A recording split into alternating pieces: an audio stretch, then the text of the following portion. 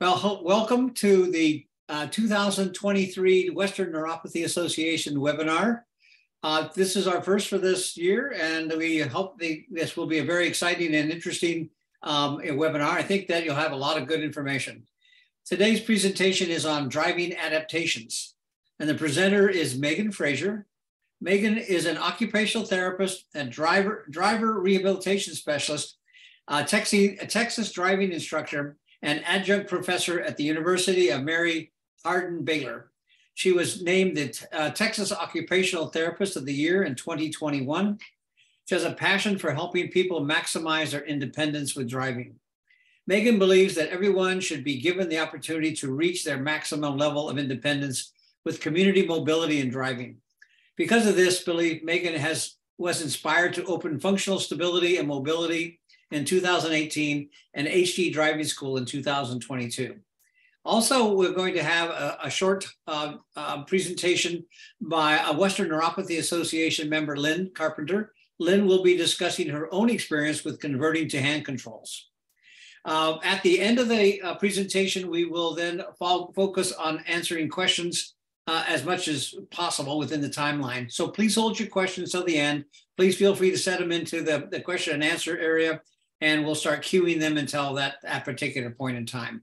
So at this point, I'm going to ask Megan to take over the screen, and then she will be doing her PowerPoint. So Megan, thank you. Welcome.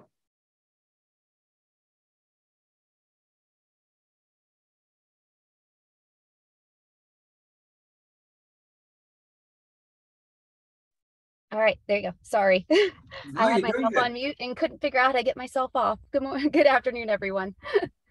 So thank you for having me. I'm really excited to speak with you about driving and hand controls, left foot accelerators, adaptive equipment. I love what I do. I'm very fortunate to be an occupational therapist and be able to help people on a daily basis get back to driving and maximize their independence and be able to keep driving longer, especially when a medical condition arises and really affects their ability to continue to drive. That can be quite devastating for people. So being able to access another way to continue driving and being out in the community is really exciting, not just for me, but for the people that I'm working with.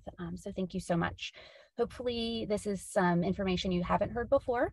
I will try to give you kind of a wide overview today of what's out there, what people like myself do, what neuropathy, how neuropathy itself might just impact your driving, things to look for, to be aware of as it progresses, potential DMV, DPS kind of regulations for neuropathy. I'm in Texas, we call it the DPS.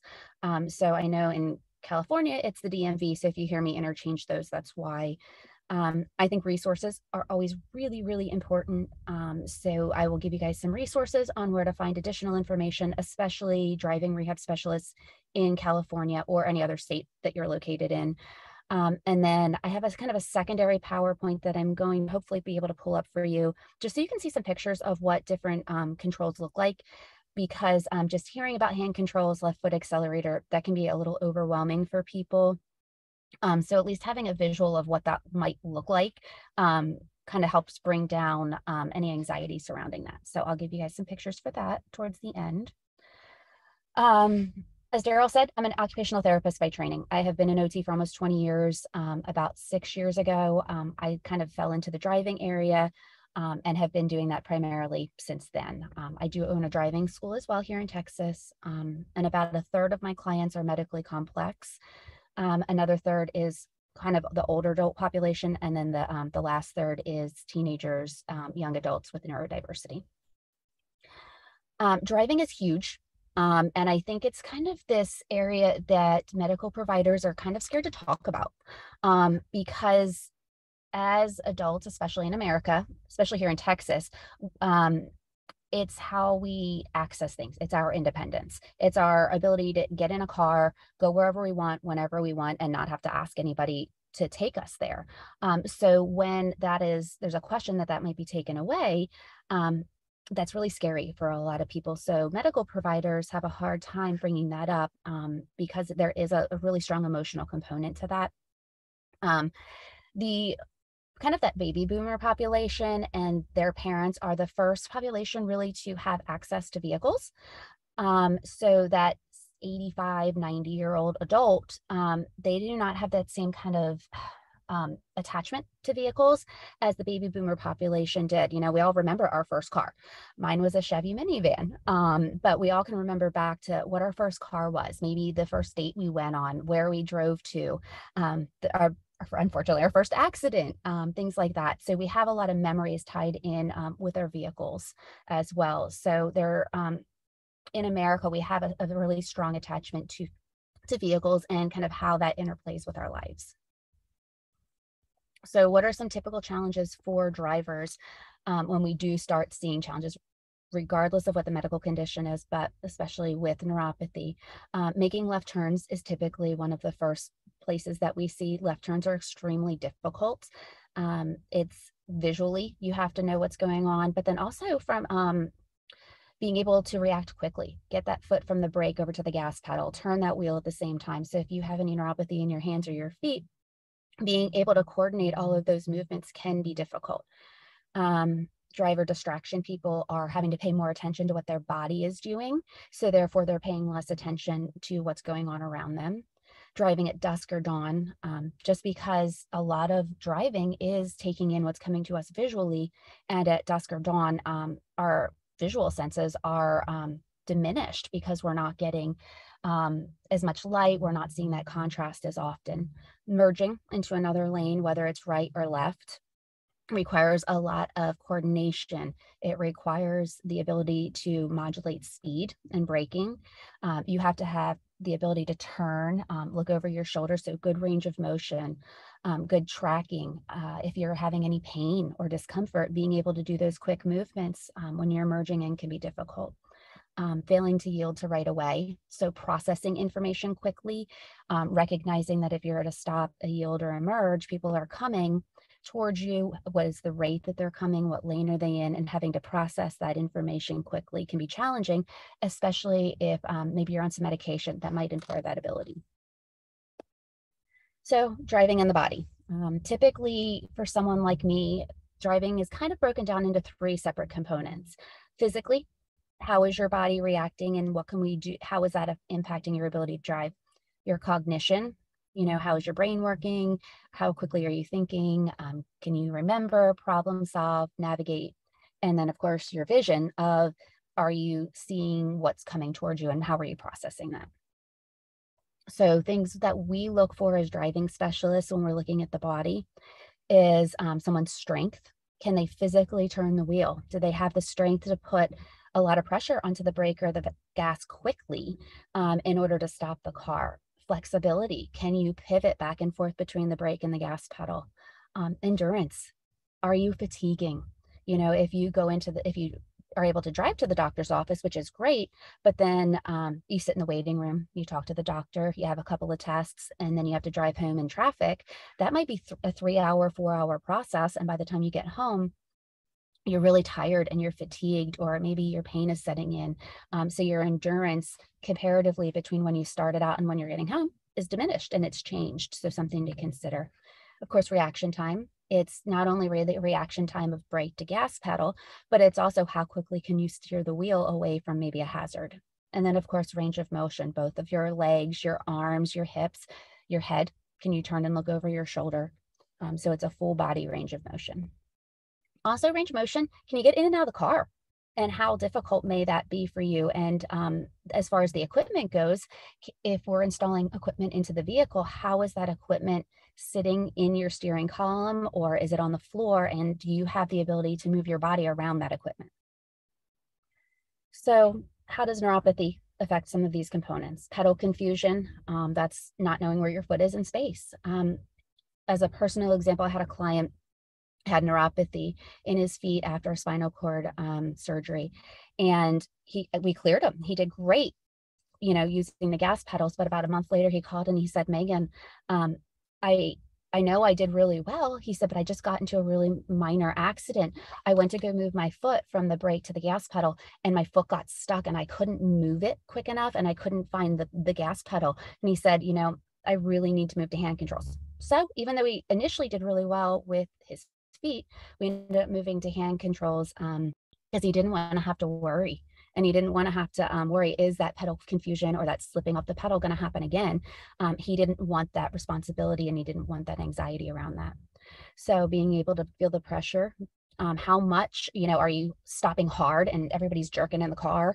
I always tell my teenagers, pretend there's a cake sitting in the back seat. Are we ending the day with a bunch of cake in our hair, or is the three-tiered cake staying on the back of the seat? And then I've already kind of hit on fatigue and pain. That is something where when you're starting out, you may not have any difficulties with driving, but over time, or after you go run your errands or go to the doctors, you might have more fatigue and pain, but then you don't have anything left in the gas tank to do the rest of your day. So taking that into consideration as well. Onset of weakness while driving. Weakness in arms, legs, or both, and being able to steer and push the pedals. Steering is big. We all usually I have older adults on these types of calls. So we remember when steering, we had to like pull the steering. It wasn't automatic steering. So we had to put more pressure into it, which thankfully most people have automatic steering. We don't have to do that as much, but it still takes some strength to get that wheel around. Getting in and out of the vehicle. And of course, just slower reaction time. And that could be both physically, your reaction time is slower, but then also maybe the medication that you're taking could be impacting that. Falls and driving. This is something that I like to point out because it's often overlooked. Falling is a huge indicator of people having accidents. Older adults who have fallen are 40% more likely to have an accident than those people who have not fallen, which is crazy. We don't think about it. And the reason is falls affect people's mental well-being. It makes people more fearful. Falls can result in injury, which reduces mobility, so being able to move our arms and legs. Also, it can result in changes in driving behavior because you are fearful, and that then follows you into the car. Maybe you're slower at reacting to things because you're afraid of what might happen. The other thing is people fall for a reason. Healthy young adults do not fall. So if someone's falling, it's falling because of weakness or coordination changes or vision changes or sensation changes. And that is why falling and driving is so highly correlated. Driving and medication. A lot of medications will increase a client's risk of accidents. So Neurontin, for instance, some of the side effects are trouble staying alert, difficulty concentrating, being able to maintain control of the vehicle, or even changes in demeanor. Maybe you are more agitated, which leads to road rage, or maybe you're more aggressive behind the wheel than you would have been otherwise. Prescription drugs are most prevalent of all drugs found in drug drivers involved in fatal crashes. I think that that's really important to set in because people think of distracted driving and drugged driving, and they think it's illicit driving, but it's not that. Almost half of those accidents are caused by prescription drugs, not necessarily illicit drugs. I want to point this out. Roadwise RX is a fantastic website. It helps you understand how your medications affect your driving. It's completely free. You can go to this website that's listed, type in your medications, and it will tell you whether or not it has the potential of impacting your driving ability. There's also other components that are super helpful, like drug interactions and things like that are on there. But this one in particular will look at safety with driving and interactions between driving and medications. So as far as requirements, people always ask me, what are the state requirements for driving? Well, being from Texas, my requirements for driving are different than yours in California. And that it's the same even when you get your license as a teenager. What you have to do is different per state. However, every state has some sort of requirement when they're looking at medically involved clients that are looking to drive, and then also the equipment that's being installed into the vehicle and how that needs to be done. Each state has a DPS or a DMV, so the actual entity that looks at issuing and revoking licenses. But then there's also what they call a medical advisory board, which is a group of physicians that give recommendations to the DPS/DMV on what should be allowed and not be allowed for clients with medical conditions. So in the state of California, of course, there's a driver proficiency test that's recommended to determine if driving impairments will cause weakness or sensory loss. Typically, there's a periodic review because for a lot of clients, neuropathy is progressive. So they want to make sure that you're still safe and proficient with driving. And that is each state dependent on how often that review is done. So I've put the link for the DMV in California here for you on each of these slides if you actually wanted to go and visit the website itself. So the next couple of slides are going to describe what the DMV will take into account for driver evaluations within the actual state of California.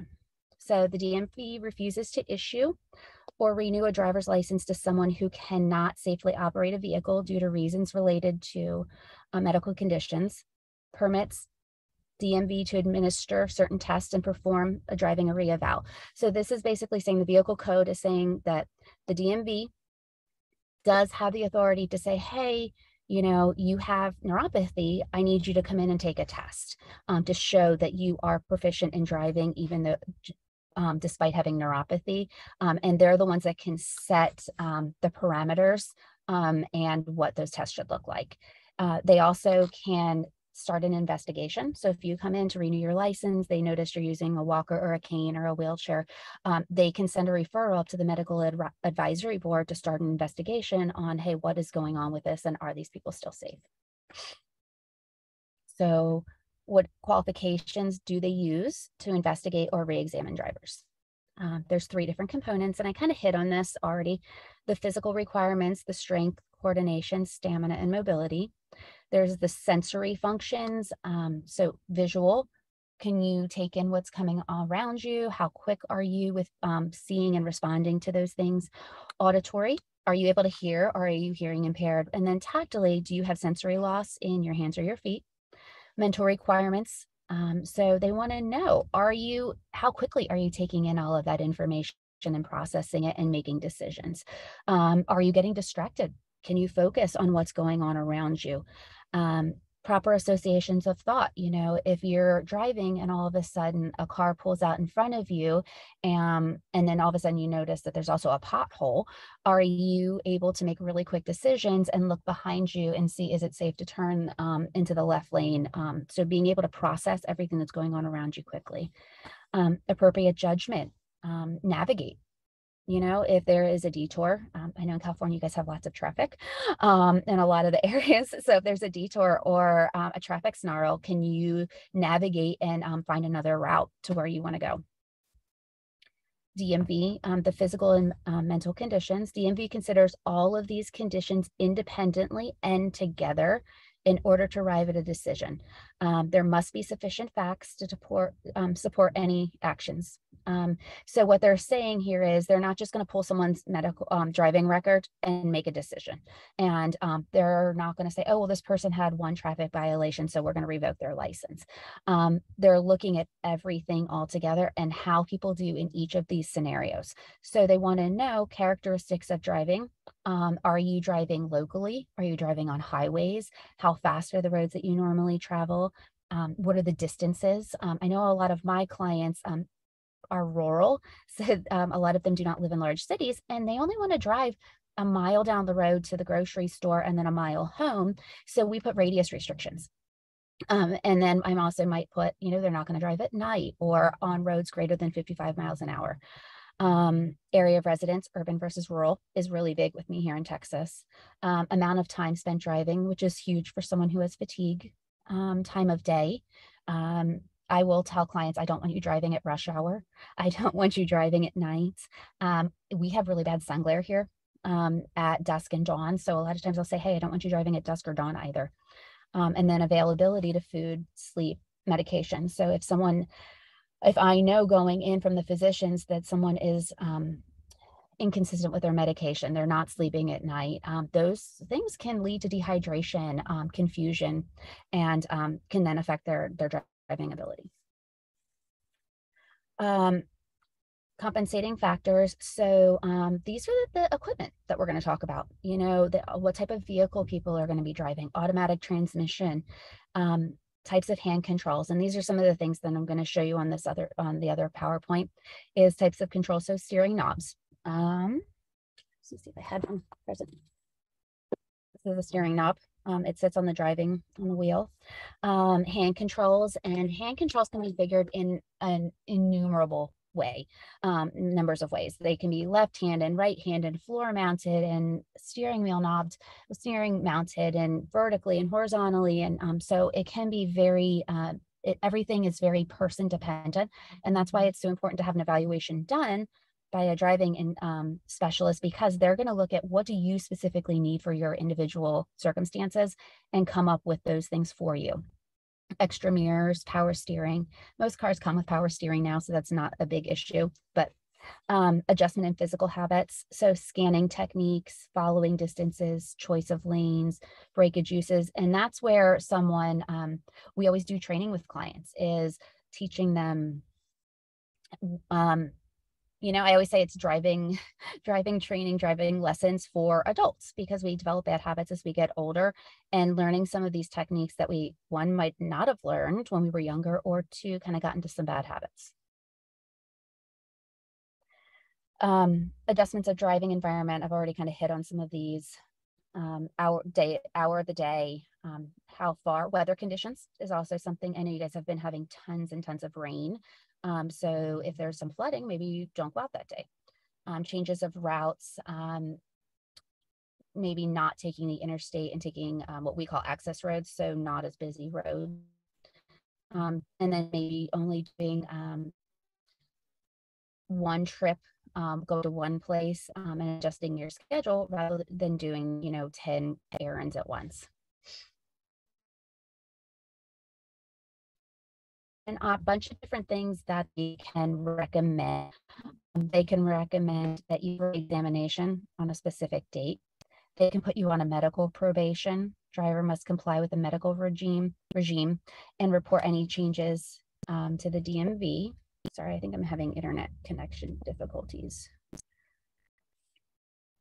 Let's see. You guys still got me, hopefully. Sorry, hopefully I didn't lose you. No, we're still here. Okay, perfect. Sorry, thank you. It was slowing on my end and it popped up, so I just wanted to make sure. Yeah. Okay. Let me go back to that last slide. Limited term licenses. So they may only say that you get 1 or 2 years before you need to come back in and get reevaluated. I know here in Texas, there's certain medical conditions, like for instance, mild cognitive impairment or dementia. At a minimum, clients need to be reevaluated every year, if not every 6 months. So looking at the state, and specifically, they might individually put a specific recommendation on how often you need to get reevaluated. And then unfortunately, they may suspend or revoke the license, depending on the complexity of the case.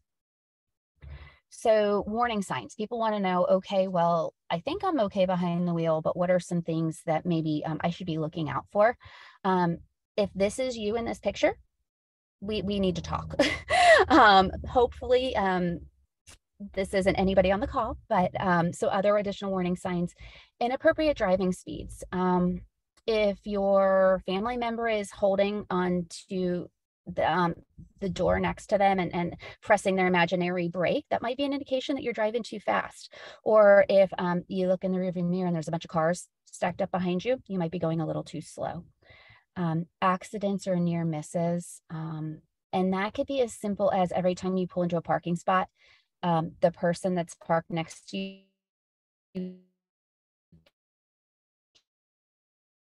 out of their car. To me, you didn't get into an accident, but you were really close to hitting that person. And that kind of just ties in with the next one, the difficulty parking. Other drivers are honking their horns at you. That does happen. A lot of clients will get on highways or quicker roads and they'll say, well, I'm going to go slower because I'm safer. And unfortunately, that's not the case. Here in Texas, kind of the rule is 8 miles an hour below the posted speed limit. So if the posted speed limit is 75, if you're going, 65 and a 75, you're considered a danger, and you can actually be ticketed for that. Ticketed moving violations, accidentally stepping on the wrong pedal. So things you're looking at are, all of us have had an issue at one point or another, a minor thing. But when we're looking at these warning signs, frequency and severity. So is it happening more often? Are the misses getting closer each time? Are there changes in your driving skills? Are you noticing that you're struggling more? It's good to look for patterns. If you're scared or someone else around you is scared, should be a concern. You want to start tracking changes over time. And I think the last one is really hard because we don't want to hear when we're doing something wrong. But having that open communication with a partner and family is really important. And being open to what they're saying, even though it might not be something that you want to hear, is super important. Self-assessment tools. I had no idea what a 3-point turn is, so I just drove in a circle 3 times. I think being open to self-assessment tools and being honest is the important part. Unfortunately, statistics don't really support that people are honest in these assessments, but if you go in and say, you know what, I'm really going to be honest and see what it comes up with, then it can be quite valuable. AAA, AARP have different toolkits that you can go into, safer driving. We talked about this, the panel. I'm going to share these slides so you'll have access to all of these assessment tools as well after this. So what can you do to improve your driving skills? That's something you can do today. Adjust your driving time. Give yourself more time to get places. Don't leave in the last minute. Recognize if it's going to be a high traffic volume time of day and adjust your driving time to that. Giving yourself enough time to get appointments. Choose your routes intentionally. Be aware of any road closures or construction, and maybe choose not to take those routes. And it might be a little bit longer of a route, but it's not going to be as stressful, which then can maybe negatively impact something that's going on with you physically. Be aware of your symptoms. Maybe keep a log of when you're feeling your best and travel during those times of day. Have a plan if you need help. If you start to get tired or you have increased pain and you're like, I just can't do this, my feet are burning, I need to stop, have a plan so you can have somebody else to call, and where you can leave your car and someone can come get you if necessary.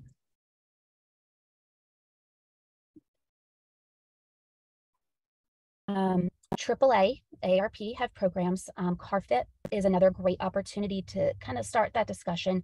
CarFit is free. It's a collaboration with AAA, AARP, and the American Occupational Therapy Association. And it is to fit your car to you. So they look at where the steering wheel is, how your car seat fits across you. Is your seat high enough? Can you see over the wheel? Are you at optimal space for turning the wheel? Are you hitting the pedals correctly? And those are completely free events. You can take a state defensive driver's course. Usually you get a discount with the AAA driver safety course. Other things I like to point out, being an occupational therapist, talk to your physician. Make sure that they're okay with you driving or if they have any concerns, because you do not want something written in your medical record that there's a concern about your safety with driving, because that's in your medical record. And heaven forbid you get into an accident and that your physician's writing they're not safe to drive, concerned about, sensation in the lower extremity. Having those open conversations and that dialogue with your physician is really important. Making sure your medication won't impact your driving. And if you're taking a medication that's making you drowsy, make sure that you're planning your routes if you are needing to drive when that medication is titrating off or you're not as drowsy. If you are not driving and you want to get back to driving, make sure you talk to your physician about that and any concerns. Also ask therapy. If you're having any deficits that you're concerned about, a physical therapist, occupational therapist, they can help you with energy conservation, range of motion, strength, coordination. I love outpatient therapy. So definitely if you are having difficulties at this point or you're concerned, talk to any of your rehab therapists that you're working with. What can you do? If you want to improve your driving skills, you can make one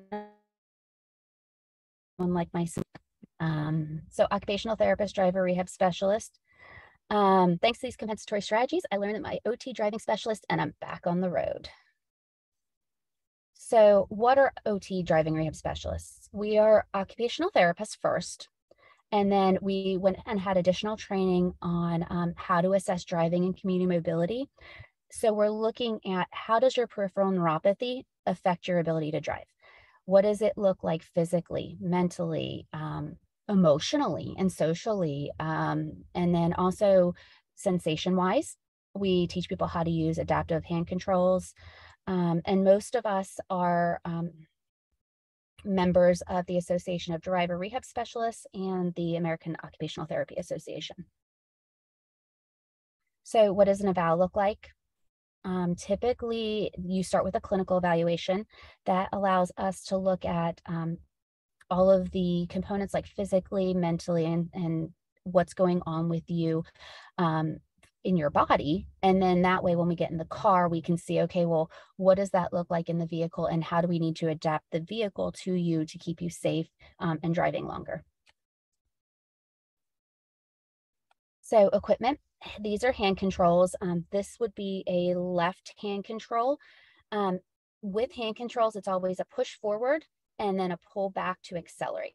Forward, stop in the name of love, and then a pull back. And this is a push forward, pull back one. Let's see what else. These are two pictures of my vehicle. This one right here on the left, this is a push rock. So you would push to brake, pull back to gas. Up on the upper right corner, on both of these pictures, you'll see two different types of spinner knobs. One is a pin, so that if you have a hard time getting around the spinner knob, you can use a pin. This is a picture of a left foot accelerator. So you'll see three different pedals here. The one on the left is the left foot accelerator. So you would only use your left foot.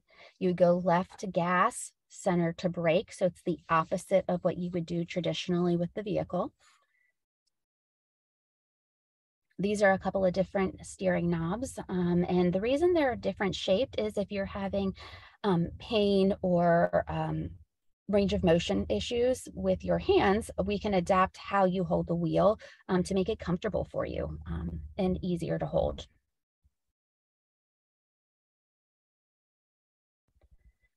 So I'm going to quickly, since I think it's this one, real quick. This here is a couple of different types of, so this is MPS. This one here is a picture of a different type of accelerator. You would push into brake and pull out to gas. This one here is a floor mount. You guys can see it. This one here is a floor mount. These two, they're on the right side, so they're a little bit lower. A lot of my clients like these floor mount ones because they can rest their elbow on the center console, and it's a little bit more comfortable for them. And then this one here is a mechanical one off to the left of the steering wheel, where you would push down, of course, to brake and then pull back to gas. There are two different types. There's a mechanical and electronic as far as steering goes, or I'm sorry, as far as gas and brake go. Mechanical is actually fixed to your gas and your brake, where electronic, the accelerator is rerouted and it's done electronically. So even if you step on the gas pedal with your foot, it's not going to do anything because the electronics are rerouted to the hand controls themselves. Back to this one. The reason I'm not touching on like these like specific, like this is the one you're going to get, is it is so client specific as far as equipment goes. It's good to know what's out there, but that's where the driving specialist comes in to say, this is what's best for you based off of your circumstances. I know in Texas, and I'm sorry, I don't know 100% with California, but kind of the process would be you see a driving specialist, you get evaluated, you do your evaluation, and then you test with the equipment, and then you have it installed in your vehicle. I know Lynn's going to talk to you a little bit later, and I know she's in California, so she'll be a great resource for that actual process. just some additional suggestions, because I do want to be able to give you guys some time for conversations and Lynn to tell you her experience. I'm sure most of you already do this, but see your doctor regularly so you know what the progression is of your neuropathy, because when you understand the progression and you are on top of it, you can make better decisions and you can say, you know what, I think now is getting to be the time where I should be looking at these assistive technology and these adaptive equipment, because I don't want to wait till it's too late. I don't want to wait until I'm there and I'm going, oh my gosh, I need to do this now. And then the process takes 3 or 4 months to get it done. And you're 3 or 4, 6 months without a vehicle that you can drive safely. Just always take your medications. Exercise and eat healthy is huge. Exercise, exercise, exercise. I'm an OT. I love exercise. Take care of your car and keep up regular maintenance. And then this is kind of my own personal little thing. Set up a driving retirement plan. There is going to be a point when you can no longer drive. I know that about myself. Anybody over the age of 50, at some point there will be a time when you can't drive. So have a plan in place for when that time does come. All right. Oh, I guess the only other thing is that I did not mention is insurance price and cars. Like we can pretty much adapt any vehicle.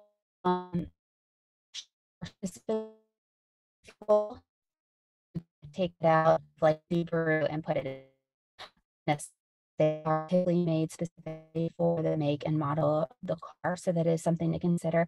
If it is an absolutely car, just came line, some manufacturers of adaptive equipment haven't modified their equipment yet as new vehicles, so sometimes there is a lag in that respect.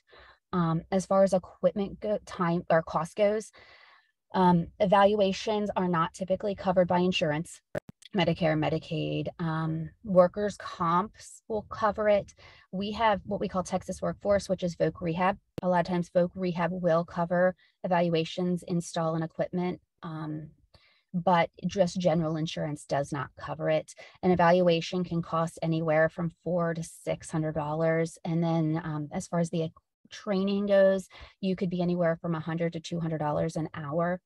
And then as far as the equipment in the vehicle, just a basic set of hand controls will probably run you anywhere, or probably $1,800 to $3,000, and then it just goes up from there when you're looking at adapted vehicles with wheelchair accessibility and things like that. It just kind of goes up from there. All right, so I think I tried to cover a little bit of everything. I'd love to answer any questions that everybody has. So what I would like to do now is to hold questions a little bit more, if you don't mind. And then let's hear Lynn. And then after Lynn's talk, then we'll open it up for questions for Megan, and then also for Lynn. So Lynn, are you there? I am. Okay, so I'm going to leave that up to you for now. Does that sound all right with you, Megan? Perfect, thank you. I'm going to see if I can figure out how to mute myself. Okay. Go ahead, Lynn. Okay, thank you. Well, I hate to tell you, Megan, but I'm not in California. I'm in Washington State. But, you know, everybody's experience will be different anyway. I have to say that I retired a little more than 10 years ago from being the marketing director at a retirement community. It was a first-class retirement community. And I used to really I have spent some time talking people out of driving. They'd bring their car, they'd sit it in the garage, and then when they wanted to use it, it had to be plugged in, and the battery had to be charged, and they just weren't using their car. And of course, this was more than 10 years ago, so there wasn't the Uber that there is now.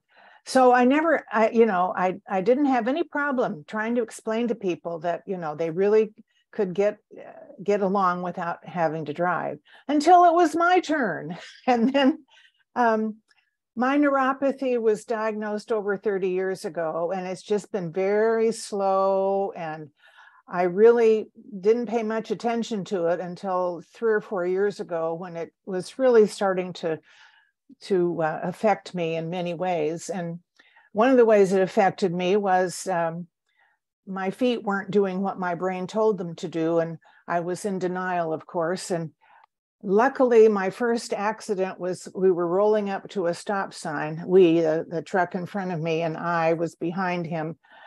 And I tried to stop, and I just kind of slowly bumped into him. Luckily, it was a real high truck. I didn't hurt him at all. And of course, you know, $1,500 later, I had a new bumper. I also had a scratch on my fairly new leather shoes. And I thought, what does this mean?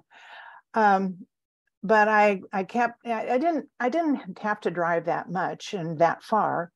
So I, you know, shoved it aside. And the next time I had a close call, my husband was in the car, and we were leaving a restaurant, and I pulled out into traffic, meaning to stop as the driveway ended on a very busy road. And somehow I didn't stop. Luckily, the people who would have hit us were smart enough to get out of my way. And then I couldn't find the gas pedal to get out of their way. So my husband said, "We need to have a little talk about this." Do you realize that if somebody had hit you or we'd caused an accident, you know, it could have been a real problem. So I said, yeah. He said, "That's okay. I'll take you everywhere you need to go." Well, I'm sorry, but I'm a pretty active person involved in League of Women Voters and different things. And that was just ridiculous. So I only knew somebody who made ramps for people and did some of that work. So I asked him, did he know anybody that could? I knew that in fact, the reason I knew there were hand controls is I went to the Western Neuropathy Association. That's how I got involved. They had pictures, and I said, aha, this is what I need. But I didn't know how to go about it. So I talked to this friend who built ramps, and he said, well, yeah, there's a place in Everett that does this, blah, blah, blah. So I called them up and I said, I want these hand controls. He says, well, wait a minute. I think you have to have a prescription from a therapist. I said, oh, well, give me a name. And I got a really good one. She's was so patient and did a lot of well,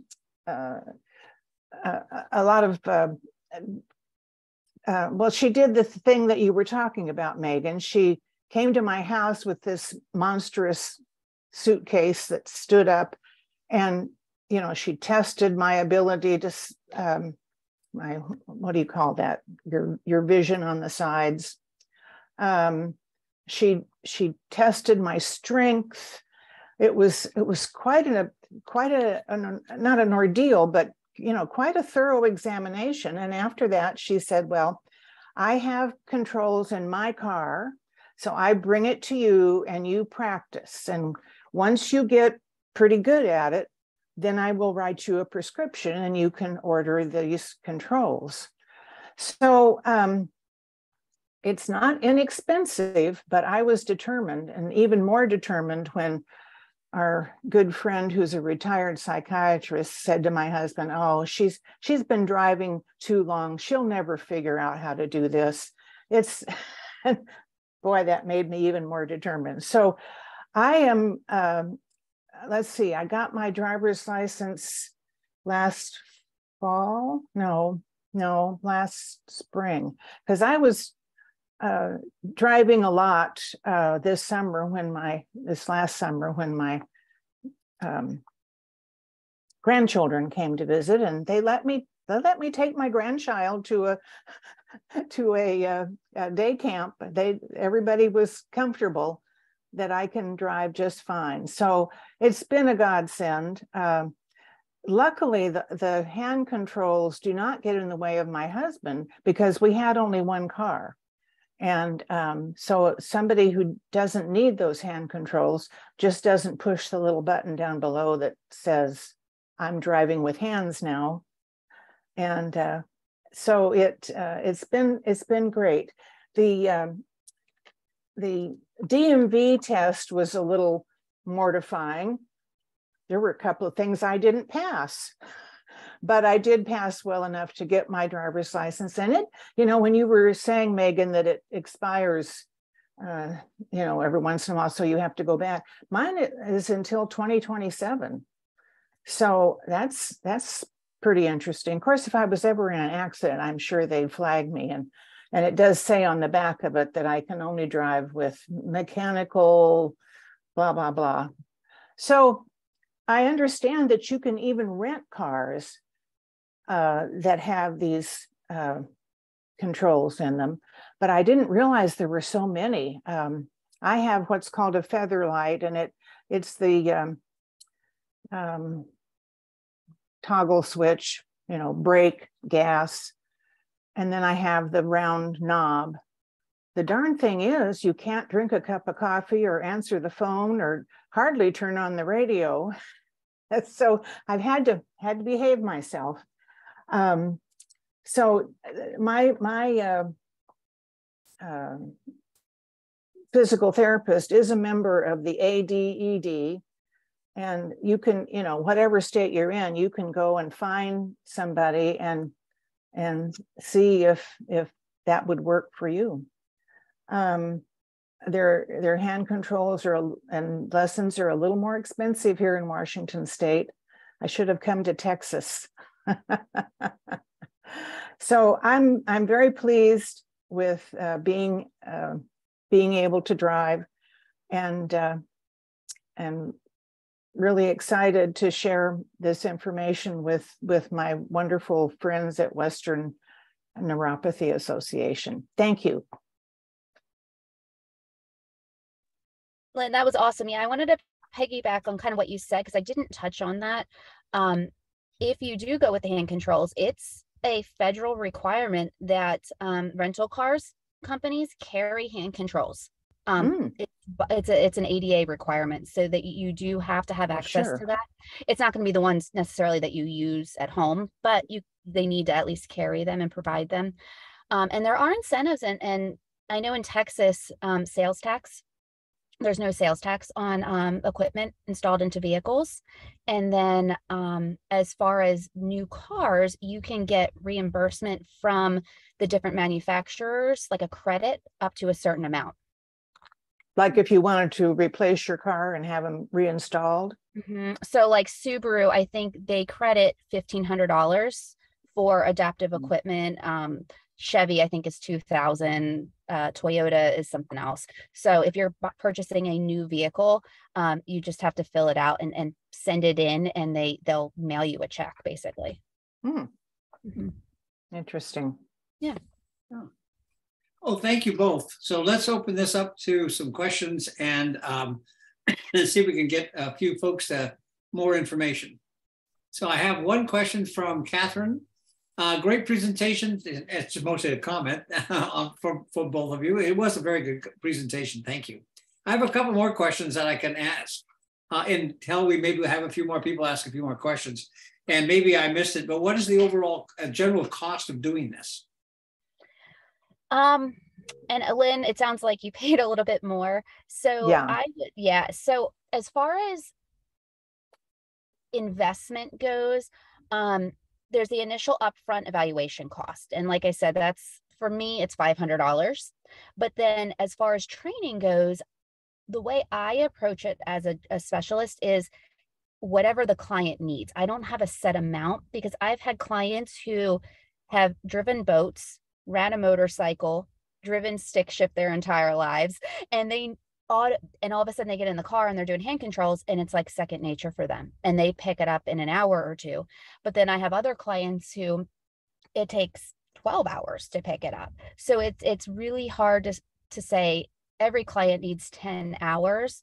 You'll have some driving specialists that'll say, as a minimum, this is how many hours you need. But that's not, I know a lot of the people that I know in the community, we work what the client needs. And then there's the cost of the equipment itself. Like I said, really basic mechanical hand controls are around $3,000, because you're paying for the equipment and the installation. It's not just the equipment cost. You have to get it installed by a certified dealership. It's not just Bob's automotive down the street on the corner that can do what you want it to be installed, right? By someone who knows what they're doing. And really, really, really important, please, please, please do not buy it off of eBay or Amazon. Oh. Good point. Good point. Good advice. So I have a question from Judith. Is there a national place to find a driving specialist? And she lives in Oregon. Yes. So, and Lynn did mention this, ADAD, the Association of Driver Rehab Specialists. The website is aded.net. And you can put in your zip code and it will pull up someone in your area. Okay. So another question also by Judith is, does Medicare cover any of these costs? No.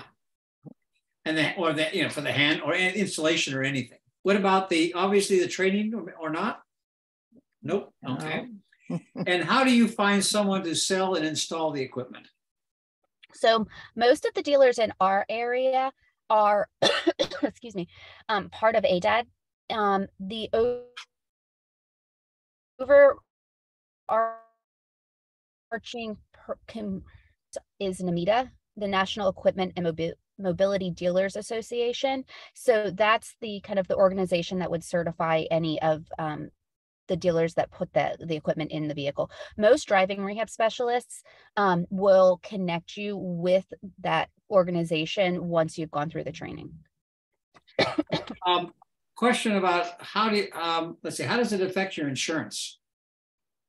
Lynn, It did not affect mine at all. I was quite pleased and surprised. They didn't care.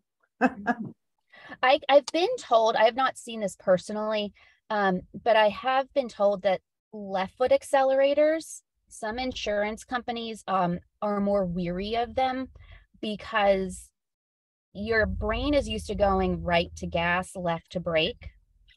And the left foot accelerator is the exact opposite. So it's harder to learn and retrain, where a hand control is new learning.